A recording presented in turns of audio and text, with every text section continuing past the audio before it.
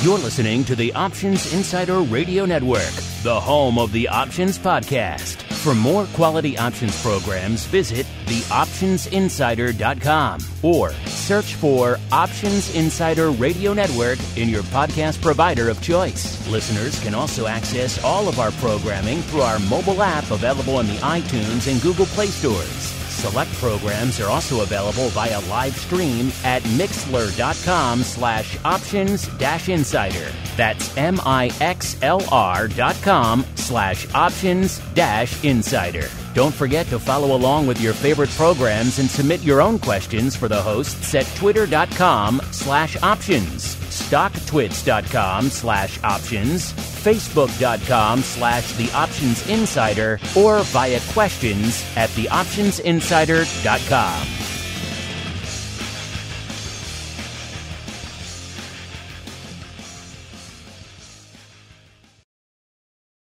And now, it's time for the show that breaks down the options market. From unusual activity alerts to market analysis, strategy overviews, listener questions, and much more. If it involves puts and calls, then our all-star panel will break it down. It's time to hit the option block with your host, Mark Longo from the Options Insider Media Group, and co-hosts Uncle Mike TOSAW from RCM Asset Management, Andrew the Rock Lobster Joe Vanazzi from OptionPit.com, and Mark the Greasy Meatball Sebastian from OptionPit.com. And now, get ready to hit the option block.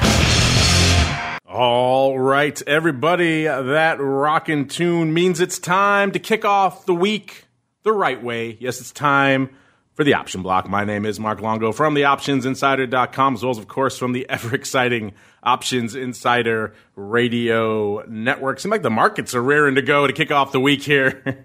Going to get to that in a second. Of course, you guys can join us live every Monday and Thursday, noon Central, 1 p.m. Eastern, after the fact, whenever your heart desires, via whatever platform you like. Just make sure, however you listen to us, make sure you hit us up, those questions, those comments. If you enjoy what you hear, make sure you leave a review in your platform of choice as well. These times, more than ever, it's important to continue helping new folks discover the network. A lot of you are doing so as we speak. We welcome all the newcomers, of course, all the time. Huge influx these days, as you might imagine, but it always helps to have people out there looking for a source of quality content in these troubled times. Leave a review. Help them find their way to it. And joining me on the old program today, first off, via that 20th century magical technology known as telephone, we are joined once again by Uncle Mike TOSAW from St. Charles Wealth Management. Uncle Mike, welcome back to the program, sir. Always happy to be here. Especially on an Uncle Mike kind of day today in the markets. It is a little Uncle Mikey. That is certainly the case. And also joining us, we don't know where the heck he's joining us from. Could be the Option Pit / Carmen Line World HQ. Could be a Costco near you. It could be scenic and super sunny Texas. We don't know. He is the Greases and Meatballs, Mr. Mark Sebastian from OptionPit.com by way of Carmen Line Capital. Mr. Meatball, welcome back to the program. And are you a Texan yet? No, I'm not. I'm still in one of the 10 towns that changed America. Beautiful, scenic, lovely Riverside, Illinois. We'd love to see you come out here. It's a wonderful place, delightful place to live. We're still social distancing and quarantining, self-quarantining. So I am coming to you from my home office, which happens to double as my spare bedroom. So, yeah, these are good times. If you like said town of Riverside, Illinois, perhaps you want to move there in the near future. Hit up the Meatball. He might know a thing or two, might know a place for you out there. As we keep on rolling right on into the trading block. It's time to break down the latest topics, trades, and trends in the world of options. It's time for the trading block.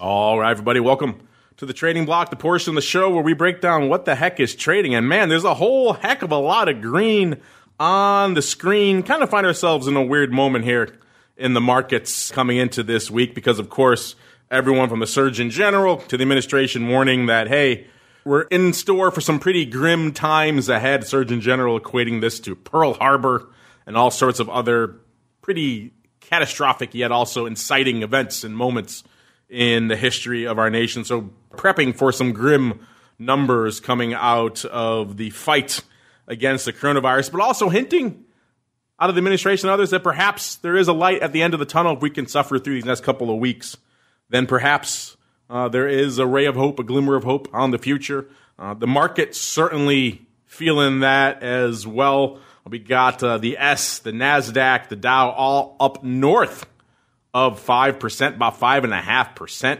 right now, which is just feeling the love. Who else is feeling the love out there as well? Of course, our old friend Mr. ACKMAN, who made headlines a few months ago people talked about he was just bearish. No, he was just hedging his portfolio. That seemed to be a pretty well-timed hedge, though.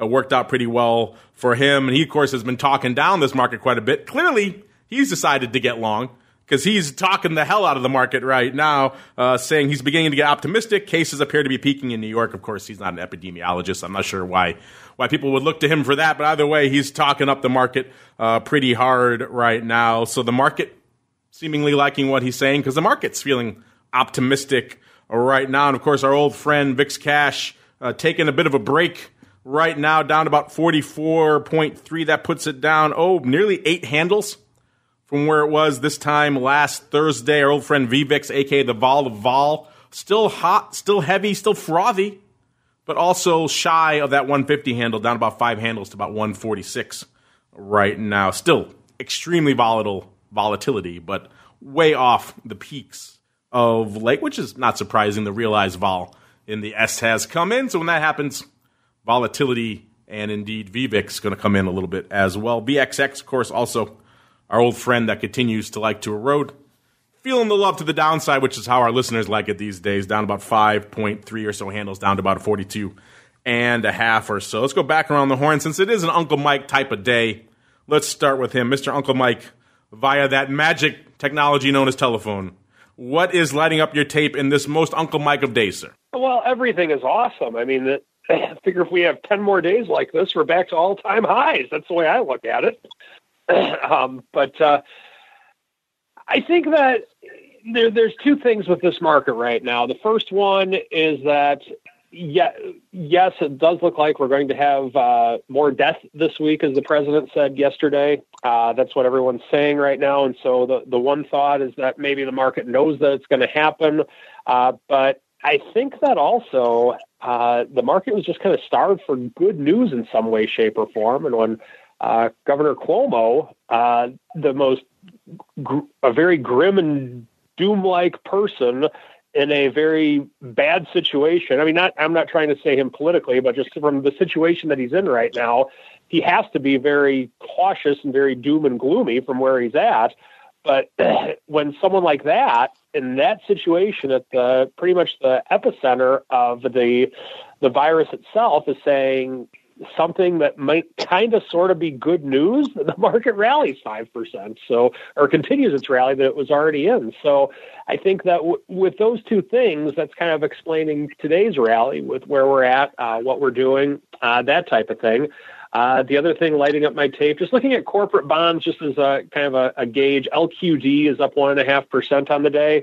I believe the reason it's up is just because of the fact that there is just faith that a lot of these triple D and above rated bonds are going to be okay. But on the flip side, there's a rush out of safety in that if you look at the government treasuries, the value of them is down a little bit today. And I'm speaking of course, of IEF as well as TLT. So we have those things that are happening. VIX, I'll save that for Mark to go through today. But we have that along with money coming into the precious metals again. Silver's up to just under 2.5% on the day. Gold is up just under 2% on the day. So we have a lot of money that's coming back.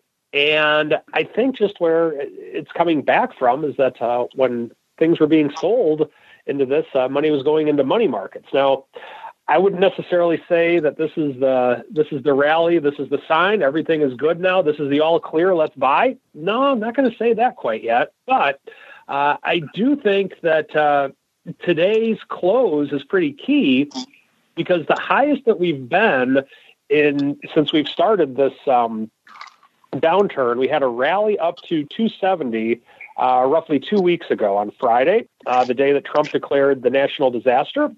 And we had a 200-point rally in the S&P that day, or shortly after that conference. So what Trump did is he took a chart of the Dow on the day and he autographed it and was sending it to Democratic Congress people. And so naturally the market tanked the following week. But I think that today's close is pretty important to see if we can test that number, if we can get up there. Now, Grant, I do realize that's another 80 S&P points away approximately, but it is doable in a day like today. Also, I think we're also at a key number. If we can stay above the 260 mark, we haven't been able to get through it over the course of the last week and a half. So I think today is a pretty important closing day, especially that it's on a Monday, and also the fact that we have a shortened week this week. There is no trading on Friday this week for the Good Friday holiday, and so there's going to be a lot more. In theory, there should be a lot more volatility this week, just because of the fact that there's less time to trade it. So a lot going on, as we all know, and excited to hear the Meatballs take on the VIX.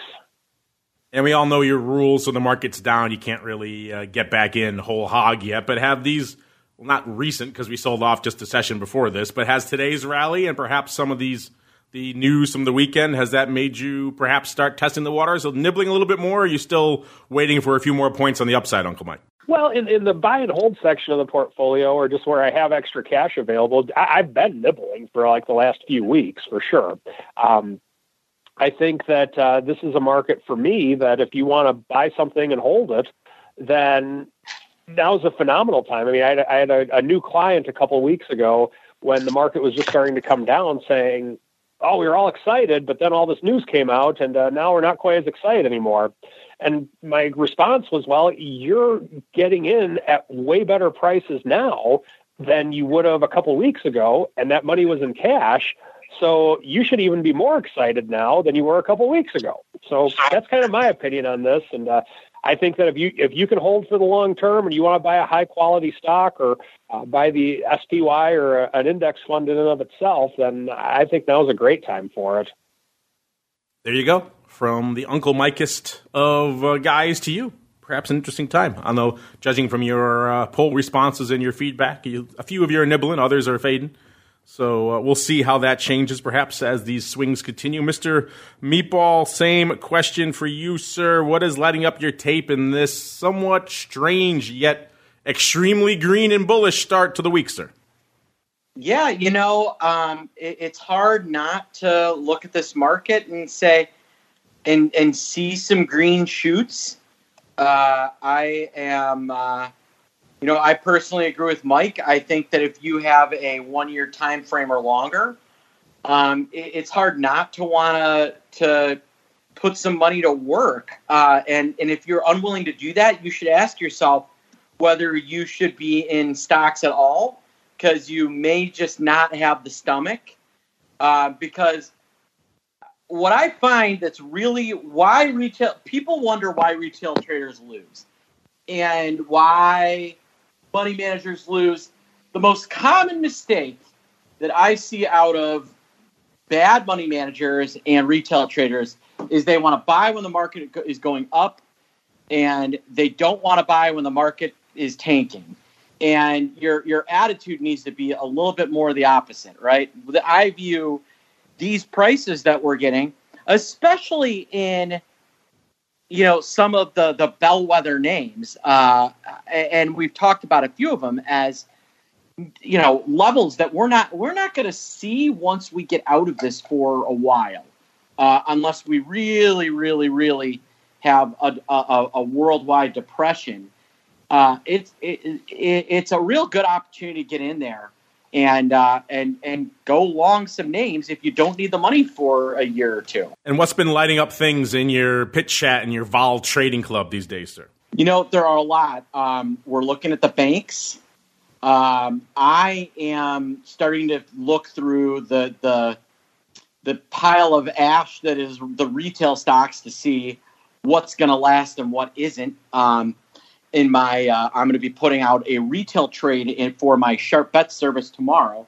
That is pretty darn nice. I will give you a hint and say that half of this company's value is in cash, and which is crazy that it is that cheap.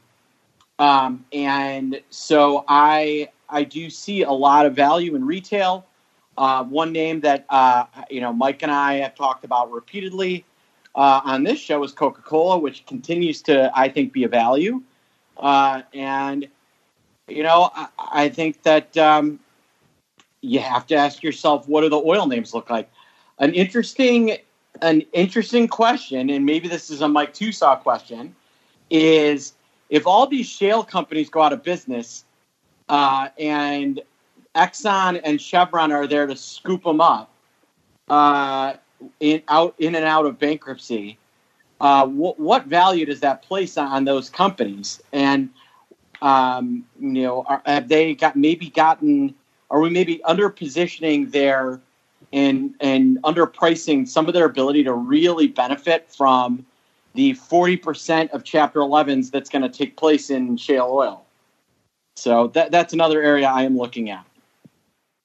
Yeah, there certainly have been at least a few Chapter 11s so far, and if we stay at these levels, probably more than a few more out there. Interesting stuff. You are becoming a little baby Buffett out there. You're doing the long-term puts. You're talking up Coca-Cola. Next thing you know, you've been moving to Omaha. Baby Buffett Sebastian out there. I like it. Let's see what the market likes out there on a day like today. Again, we have been rocking and rolling for some time. Not quite this hard to the upside for a while, so maybe that's triggering some paper, and that seems to be the case. Coming into showtime, we're seeing decent numbers, not exactly blowing the doors off compared to the ADVs, even, which have come in a little bit over the course of the last week as well. But again, that goes back to the notion that today notwithstanding, our realized vol has not exactly been living up to what we've seen those crazy limit down days of a few weeks ago. So perhaps not surprising we're seeing, or not seeing, I should say, an explosion of paper on the tape. A VIX at about 283,000 contracts as of a few minutes ago. That puts it about a quarter of its ADV a little bit north of 1 million contracts, about 1.06 million. The SPY, a little more than half of its ADV. Now the ADV is still robust. It's about 6.5 million out there. They're hitting about 3.61 or so million contracts as of a few minutes ago. So SPY still continuing to do some impressive paper out there. The S at about 860,000 contracts. The ADV about 1.9 million or close to it, which is a little bit light if you know the S, but still impressive given the fact that that's all completely electronic right now, and people have been lamenting wide spreads and not exactly a lot of size on those bids and offers, yet still doing a pretty impressive amount of paper out there. The Q's at about 440,000 a few minutes ago. The ADV is 843,000 out there, and IWM at about 415, and the ADV is about 654. So the small caps doing a lot of paper out there today, which is, if you've been following the small caps, if you've been listening to shows like TWIFO, where we go deep into small caps a lot over there, you've been realizing that small caps have been leading this charge to the upside and to the downside of late, kind of blowing away the notion that small caps are this somewhat insulated, somewhat isolated little silo that kind of move to the beat of their own drum and they can ignore the macro currents out there.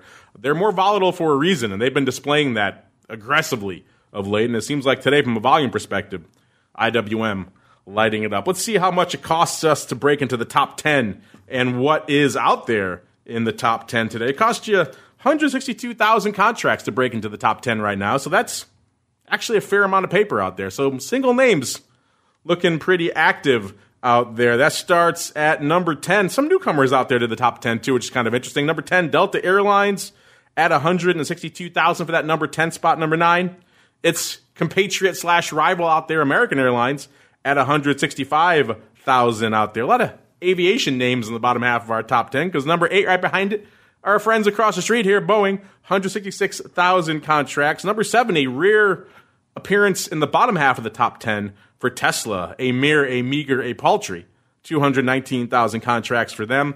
Then we get on to number 5. This is a Carnival, the cruise lines, of course, at 222,000 contracts. Number 5, Bank of America, 226. So we're only in the top half of the top other, just getting into the top half of the top 10 here, and we're already all over 200,000 contracts. So that's a pretty active day. Number 4, Microsoft has been pretty active of late. A lot of folks Skyping out there, perhaps using Office as well, playing the Xbox as well, so maybe a bit of a trifecta for Microsoft. Either way, it's been in our top 10 pretty much every day for the last couple of weeks, and it's in the top half of the top 10 today.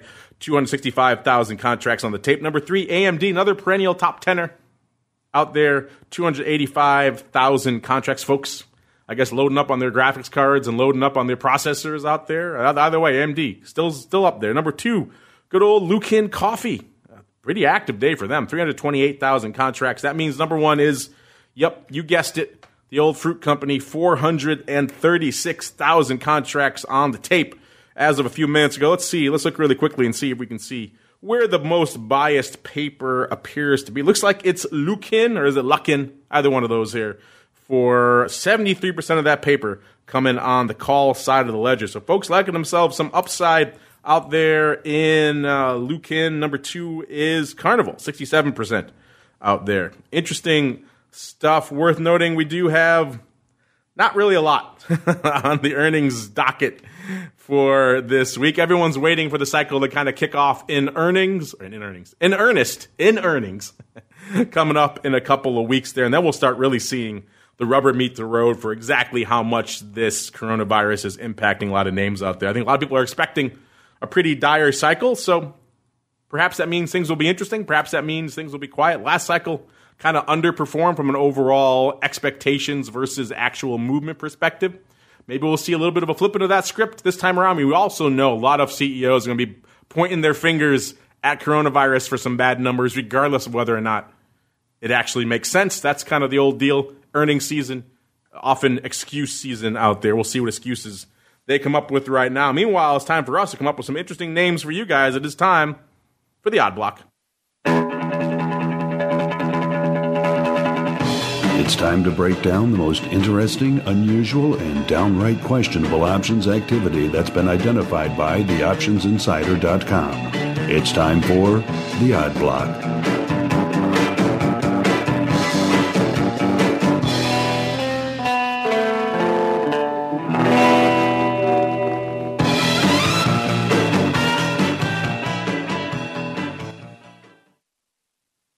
All right, everybody, welcome to the Odd Block, the portion of the show where we break down some weird, some wild, some just sometimes head-scratching paper that is lighting up our tapes out here. We unleashed our Eye of Sauron. Even though there's a lot of paper going up out there, it hasn't been a ton of crazy prints for our Eye of Sauron to really sink its teeth into, but we did find a few that are interesting. Starting off with a name that we haven't really, I don't believe, talked about on the show before. If we have, indeed, it's been quite some time. This is Wayfair Inc., ticker symbol W. This is an American e-commerce company. Of course, they sell some furniture and indeed some home goods out there. Trading right now, $70.34. Up $19.88, nearly 40%, 39.5% rally out there. Good griefus.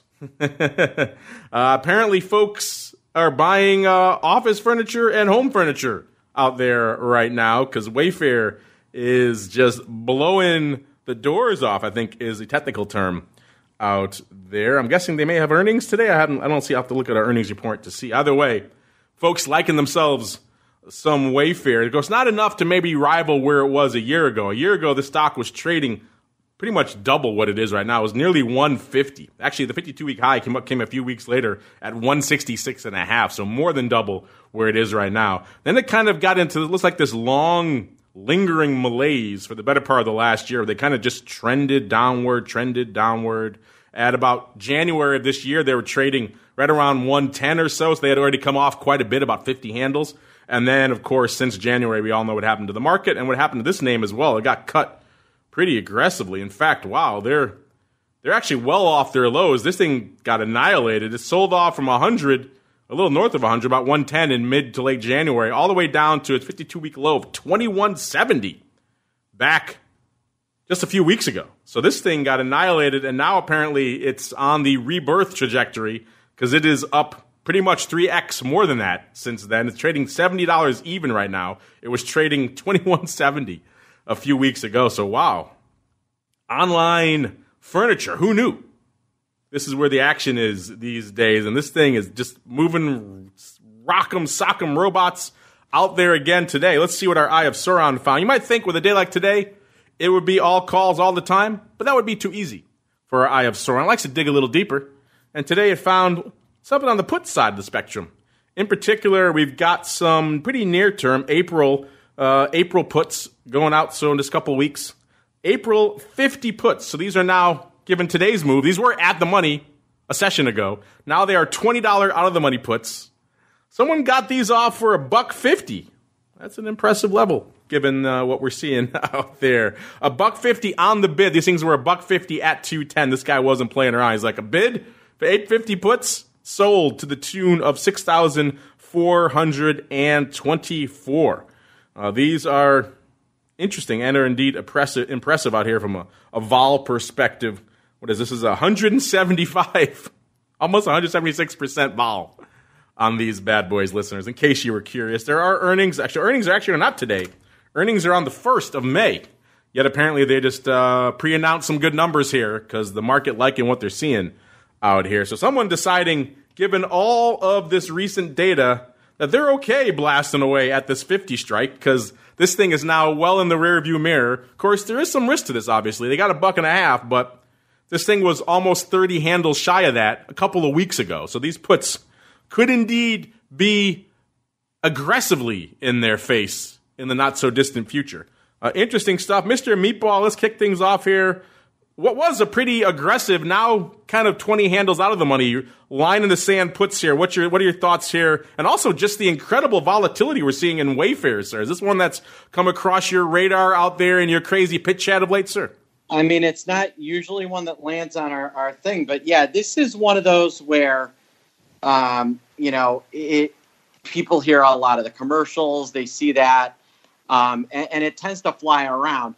Now, they're basically a mail-away glasses company, and, it's interesting to see all the movement this thing has had. It is not, you're right, it is not a slow mover. Their last earnings were abysmal, and the one before that wasn't very good either. So you got to wonder whether they're going in and saying, hey, maybe the bottom is in. Earnings are in a few weeks, so this could be a bit of let's see what we can get out of that earnings value here and trade around it. Yeah, the company, I guess, reporting that their business has more than doubled towards the end of March, even though their entire staff is working from home. They said their logistics facilities are fully operational, and apparently that's contributing to a lot of. Apparently, people needed a nice office chair to work in their home office. Who knew? But apparently Wayfair, feeling the love out there. This is a crazy one. This is not one I expected to be. That's why the Eye of Sauron is fun sometimes to unleash in times like this, because there's some interesting stuff. Speaking of interesting stuff, let's go back really quickly. Mr. Meatball, I'm going to ask you to put on your way back pants. Let's go all the way back now to the heady days of February 24th. When the coronavirus seemed like just a mere blip on the radar. We were selling off, but not quite into the depths of the madness we have sunk to right now. Because back on February 24th, we were talking about B&G Foods, ticker symbol BGS. This is the name. I won't give you where it's trading right now, listeners, because that's a bit of a spoiler. But at the time, the stock closed on February 24th, $13.09. This is one we joked about at the time because they were founded to sell pickles and relish and condiments in 1889. They since have expanded to other packaged and branded foods since then. But pickles got the whole ball rolling out there, listeners. So we joked about some line in the sand puts for pickles because that's what we were talking about back then. They were talking about the March 12-half puts. At the time, they were fairly close to at the money. Someone coming in and it seemed like they were a little bit spooked to the downside because they were lifting that offer. They were 60 cents at 70. Someone lifting that offer about 5,800 times. A total of nearly 7,000 went up on the day. Now, the caveat being there that print was late, so a little bit hard to sometimes intuit the late prints as much. But on the surface, it seemed like someone was a little bit spooked to the downside, was willing to shell out a little bit of cash to hedge their exposure there in B&G Foods. And you might think that was a decent play because most of the market sold off, but packaged foods, clearly there's been a bit of a bit of demand for those of late, because outside of a little bit of a blip out there right on one day here on the 11th, outside of that, or excuse me, on the 12th, looks like, outside of that little blip, this stock has pretty much never looked back since this trade went up. The stock was at 13.09, like you said, on that day. It's kind of pretty much trended up every day since, with a little bit of a blip down to 11.63 on March 12th. So that is within the lifespan of these puts. So he had a brief moment where these puts were worth a little bit of cash, worth a little, probably about $1 at that time, a little bit more than that. So he could have taken them off at that little bit of a blip. Unfortunately, our friend did not. He held these bad boys all the way through to expiration, because about 8,000 of these were still open on expiration in March. And the stock closed, unfortunately for him, or perhaps fortunately, we'll see, at 1761. So those puts, again, if we read the tea leaves as they seem, it seems like someone was hedging. Again, that print was late, so he could have been getting a good print and good fill at selling these bad boys a line in the sand, in which case he's probably happy this stock turned around. Either way, if he bought these things on a hedge, he wasted not quite $500,000, about $409,000. If that total of $7,000 was his, he wasted about $500,000 on it.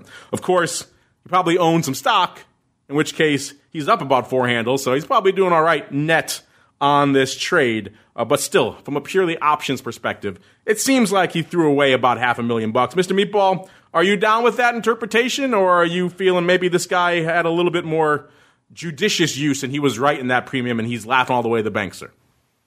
Yeah, I don't know exactly. I mean, there's a reason. I don't understand why you don't close this type of stuff, but it may be tied to some sort of structured product or something like that, and this whole thing is going to go away. The fact is, we just don't know, or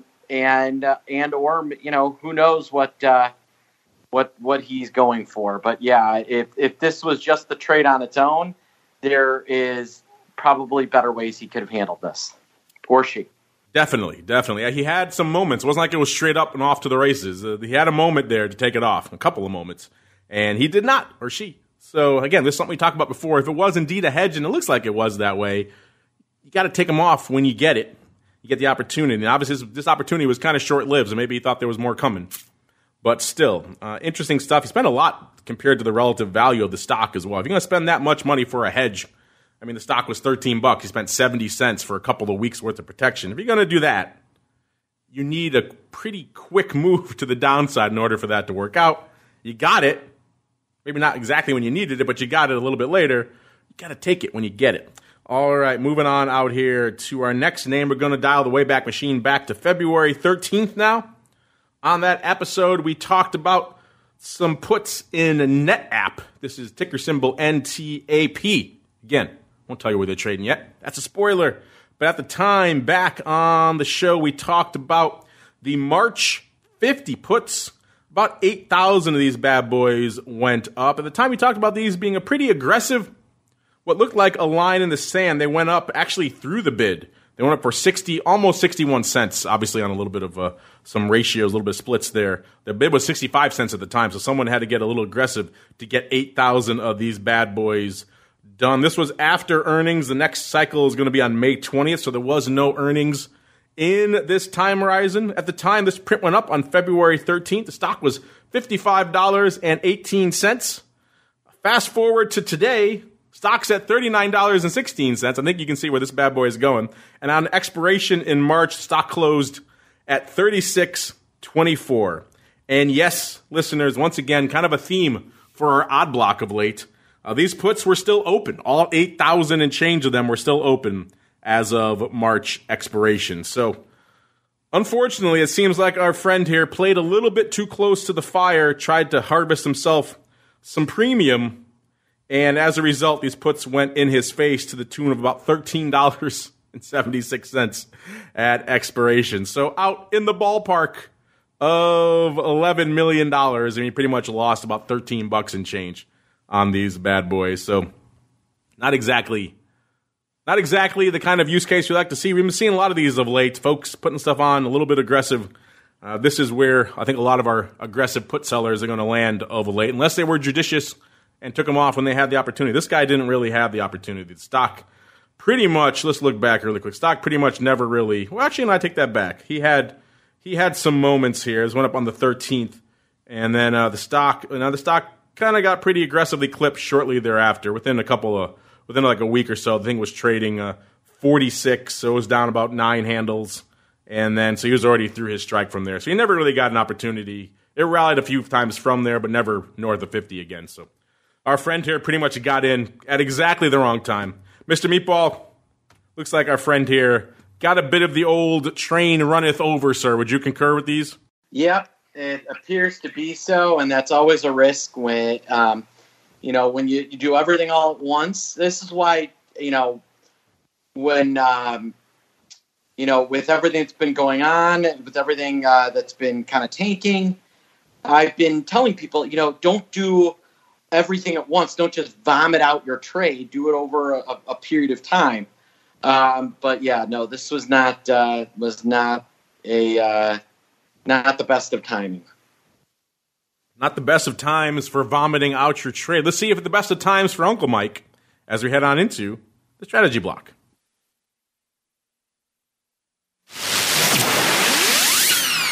It's time to dispense options, wit, wisdom, and education. It's time for the Strategy Block. All right, everybody. It's Monday. It means it's time for a little bit of strategery. It's a good day for it. It's an Uncle Mike type of market. I have no idea what Uncle Mike has up his sleeve. I'm handing him a hot mic, or in this case, a hot old-school telephone, and letting him have at it. So, Uncle Mike, sir, what do you got in store for us today, sir? The floor is yours. All right. So what I want to talk about today is something that I think is a very relevant strategy, but at this point in the game, but I think it needs to be twofold. What I'm talking about is selling puts. And so we do still have a high VIX, by high, I mean comparison to 3 months ago, not comparison to a couple weeks ago, with the VIX in the 40s, compared to the VIX being in the 80s, which is a very low VIX, but the VIX compared to being, when you guys always talk about your crystal ball VIX for being, I think it'll be 11. No, I think it'll be 14. No, I think it'll be 13. I mean, it's obviously very high compared to when we were in that world, to say the least. So what I want to go through is some ways with which I think it would make sense to sell puts in this type of an environment. And these are some things that I am looking at, or what I am doing actually, for some of my more buy and hold clients, as well as some of the, to some extent, some hedged trading clients. So with that, step one, you see a stock that you like, or you see the index that you like, which is what I typically focus on. I'm more of an index guy. But you sell an out-of-the-money put, meaning if XYZ stock is trading at 100, out of the money means that the strike price is below the underlying when looking at puts. For calls, the strike price is above where the price of the underlying is, but for puts, out of the money means it is below where the price of the underlying is. So let's say that you're selling the put maybe 5, 10% out of the money, whatever the case may be. So when getting into the trade, the first two questions that you need to ask yourself are, how far out of the money should you sell it, and what time frame should you look at for selling it?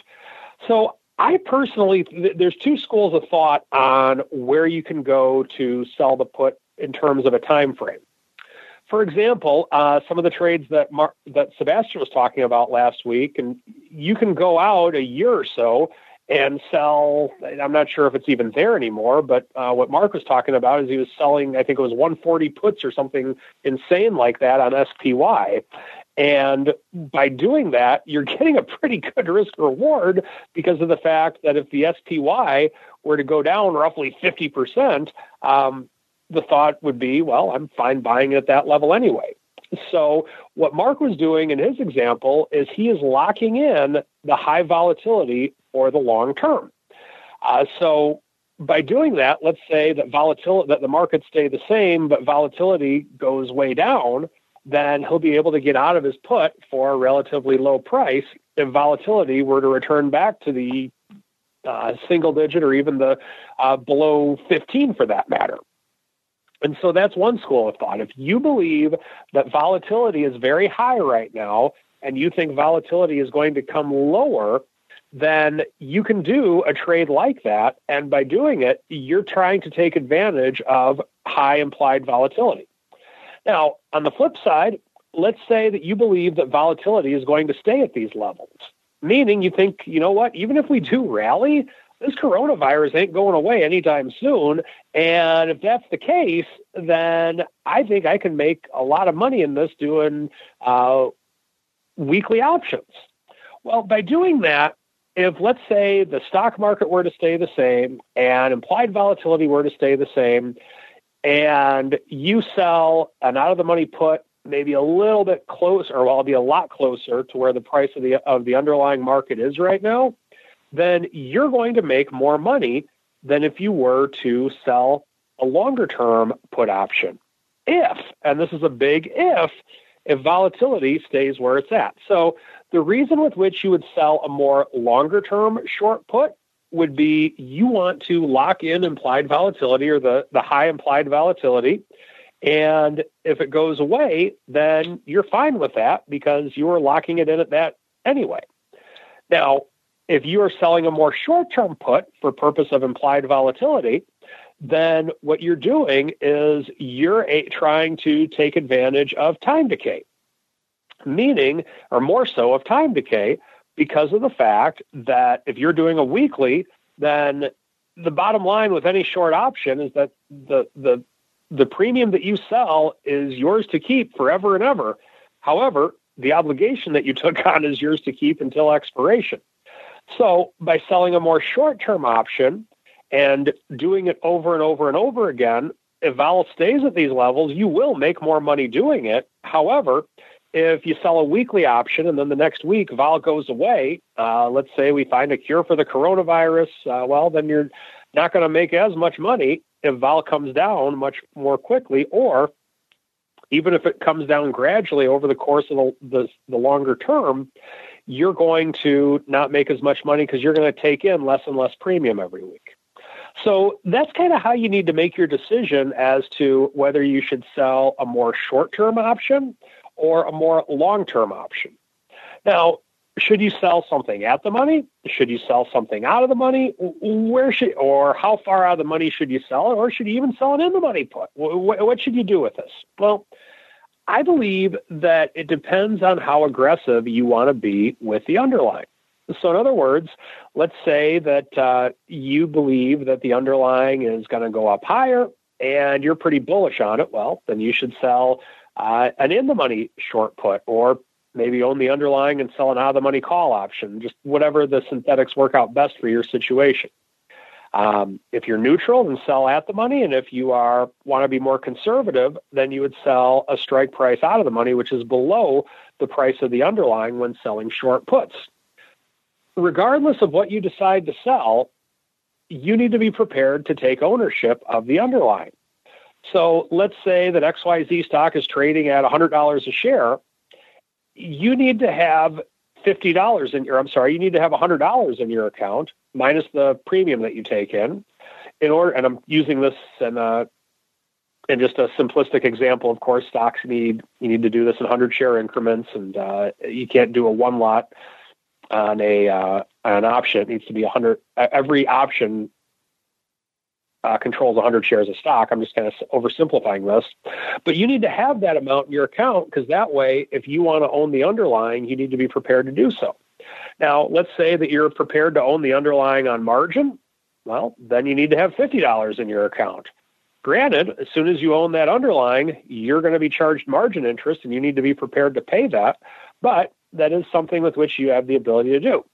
Should you leverage yourself even more? And I would highly, highly, highly recommend that you not do this, but should you leverage yourself more, if you have roughly 10 to 15% of the underlying value in your account and it's a margin account, you will be allowed to do it depending on what underlying it is. Some underlyings they'll allow this, but in markets like this, margin departments can get a little bit more strict on such things.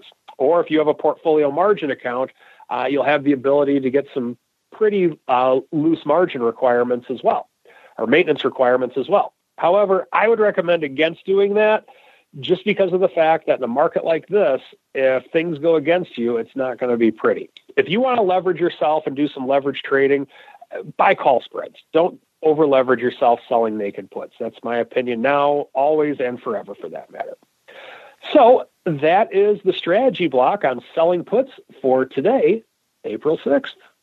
Mr. Meatball, really quickly, he mentioned kind of short-term puts versus longer-term puts. You were talking last week on the show about doing your Buffett put plays and SPY and a few others.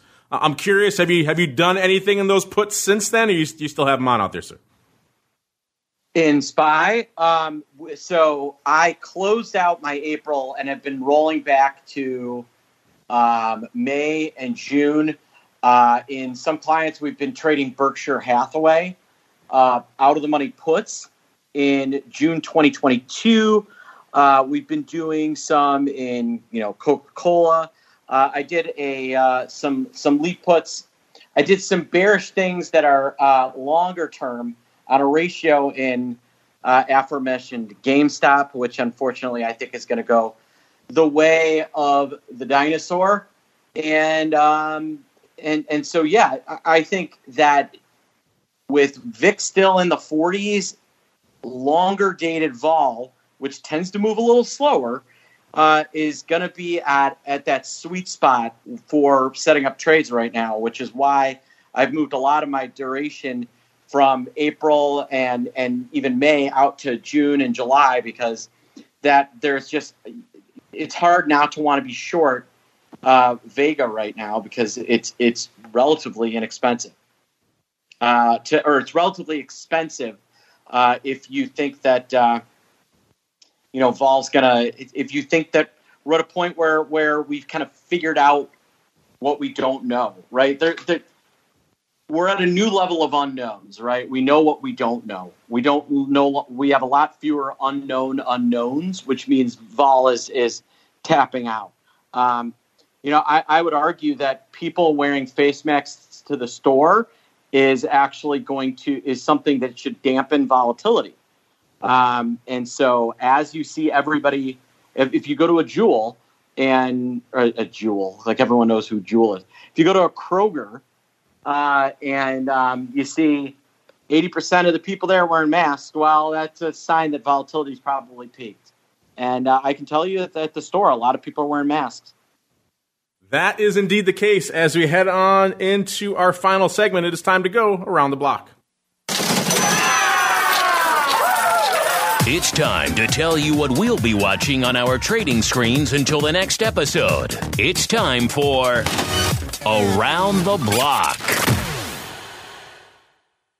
All right, before we get into Around the Block, really quickly, let's look back a little bit, see what you guys thought. For last week, we asked you guys, S&P had just blown through, a week ago, had just blown through 2,600 to the upside. And, of course, listeners, guess where we are yet again, right back north of that 2,600 level at about 2,635 or so, threatening to be up 6% on the day. Oh, how the worm has turned, or perhaps in this case stayed the same over the course of the past week. But we asked you, what are you feeling a month from last week? So now 3 weeks from now.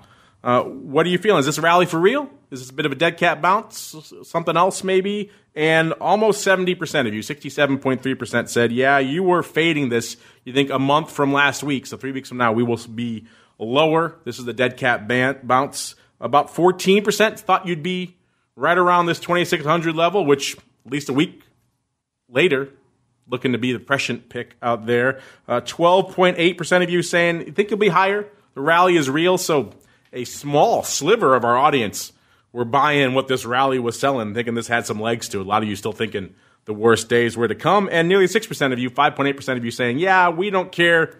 We're in cash.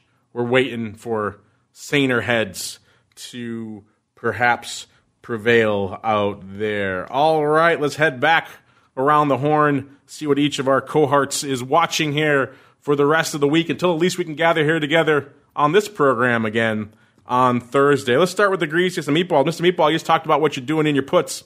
What are you watching? What are you guys up to in your vol trading club for the coming week, sir? Yeah, I see a lot. We'll get into this hopefully on Friday in vol views, but I see a real scenario where we could be flat to down on the week in the S&P, and vol could be in as well. I think there is everything I'm seeing says that we're in kind of that a kind of the December 2008 to March 2009 territory. This feels like a more severe, much shorter version of the price action that we saw in 2008, 2009. So by that case, I think that we're in that kind of January timeframe of the stock market in January 2009. I should note your cohort there, Mr. Rock Lobster, tweeting once again about Volman, our favorite volatility stick figure. If you want to see what he's chatting about, listeners, give him a follow on the Twitters at Option Vol. Volman, very cleverly, craftily drawn, with a lot of heart, a lot of skill behind Volman. I encourage you to check him out. It's an impressive character. All right, and speaking of impressive characters, Uncle Mike, sir, what are you watching for the rest of this week until we can gather here together on Thursday? Well, I think that, like I said, today's close is pretty important. I think the 2,700 mark or the 270 mark on SPY, like I was saying earlier, on the S&P, I think is pretty important because that's a level we could not break through, or that was kind of like our high when the president declared a national state of emergency. So I think that's definitely the main thing I'm watching. Of course, I'm watching all the news and things along those lines, but that's where I'm looking at right now. All right, listeners, unfortunately, that music means we've come to the end of an epic journey through the world of options. But don't worry, if you're saying to yourself, I need a little more, got more for you. Coming up in a little bit, I'll be talking with the folks over there at TradeStation. They got a pretty big crypto offering going on out there. They'll be joining me on the Crypto Rundown, talk about all the volatility, the skew, the open interest, the volume, all the stuff that's going on in the world of crypto, derivatives, puts, calls, futures, you name it, all that good stuff. Talk some spot as well. Answer a whole bunch of your questions because I'm sure you got them. So we'll be doing that in about exactly an hour. In the meantime, if you're listening live, we'll pump some fun stuff into the live stream, and we'll be back again. To do that, of course, you listen after the fact like most of you are. Hit next on that player of yours. You can get right into that one without having to wait. But before we go, let's not wait any longer to see what they have cooking. That may interest you. Let's start with the greasiest of meatballs. Mr. Meatball, sir, if I'm intrigued by such things as the Vol Trading Club, maybe I want to write my own Buffett puts. Where should I go? What should I do, sir? Yeah, make sure you're on our mail list. Go to optionpit.com, get in, make sure you're on our mailing list so that you can get the blogs that I'm putting out. A couple weeks ago, we launched our new newsletter, the VVIX Spikes Edge, and that is something that if you want to know about volatility in trading, then you need to be registered for. And so head right there and give us your name and email, and we'll get you all kinds of amazing information. There you go. The VIX Spikes Edge. I like the name there. Optionpit.com is the place to learn more. Maybe you want to join a Vol Trading Club, get a sweet MAGA hat, kick on out, make yourself available. All that fun stuff. Optionpit.com is the place to go. Maybe you want to make yourself available and open to a new financial advisor in your life. I get it. It's a big relationship. It's a big commitment. Maybe you want to find out what's going on over there first. Kick the tires. Mr. Uncle Mike, if they are so intrigued, perhaps they're in the market for a new financial advisor relationship. Where should they go? What should they do?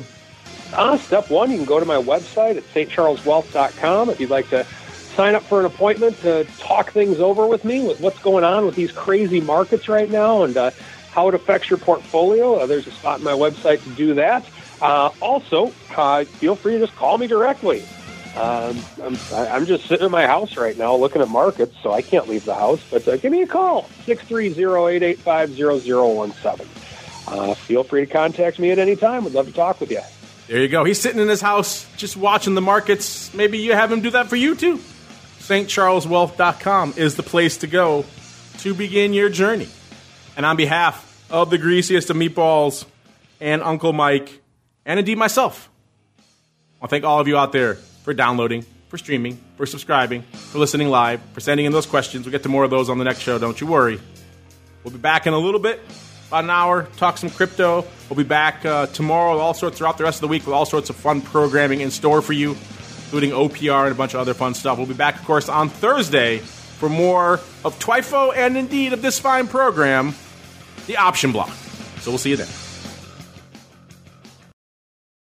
You're listening to the Options Insider Radio Network, the home of the Options Podcast. For more quality options programs, visit theoptionsinsider.com or search for Options Insider Radio Network in your podcast provider of choice. Listeners can also access all of our programming through our mobile app available in the iTunes and Google Play stores. Select programs are also available via live stream at mixlr.com/options-insider. That's mixlr.com/options-insider. Don't forget to follow along with your favorite programs and submit your own questions for the hosts at twitter.com/options, stocktwits.com/options, facebook.com/theoptionsinsider, or via questions@theoptionsinsider.com.